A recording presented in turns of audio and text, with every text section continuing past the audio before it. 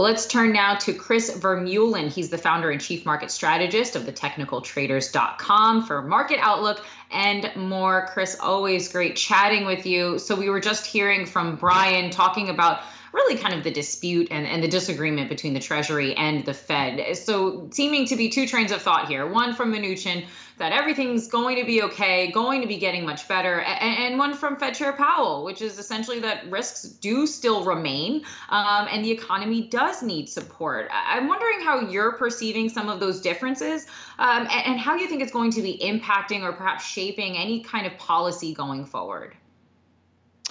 Yeah, Mnuchin thinks, we don't really need a whole lot of stimulus, where Powell is thinking, we need quite a bit more. And I think we're under the assumption that we do need more. I mean, this economy is struggling. And when you step back and you actually look at what's going on, this whole economy right now seems to be driven by the Fed, the government, policies, and it's really kind of pumping money through the system, through businesses, and keeping things going. And, we haven't had a stimulus plan in a while, and I think people are in dire need of getting one of these plans in place.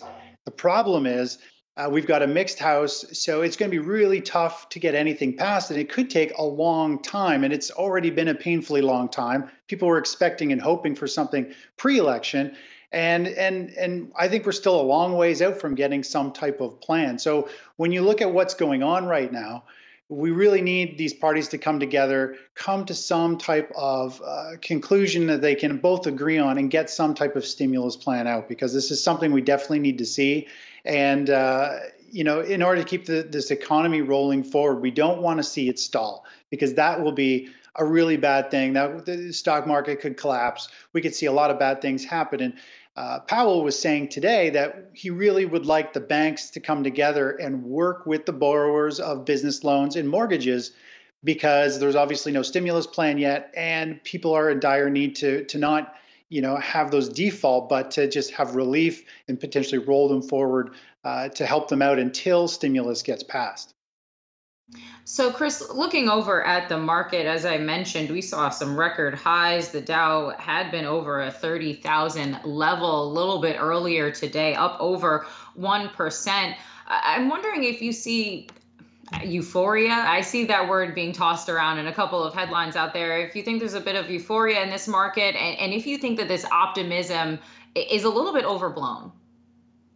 I do. I wrote about it on my blog the other day, talking about we're in an excess phase where everyone is in this euphoric mode. People are buying stocks left, right, and center. We're in a bull market for everything: real estate, stocks. Everything just keeps going up, and it feels like we're in this euphoric stage.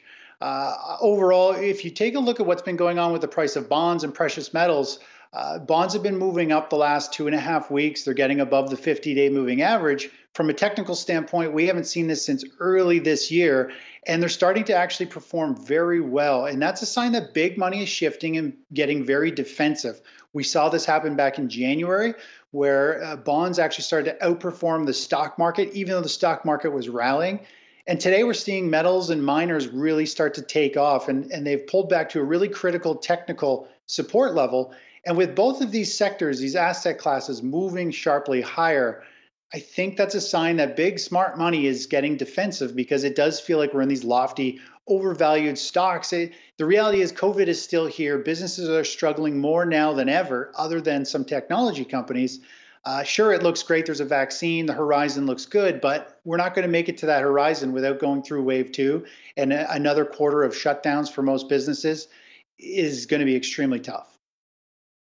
All right. Wish I had more time to chat with you here. Chris Vermeulen, founder and chief market strategist of the technicaltraders.com. Thank you so much for joining us today. Thanks, Kristen.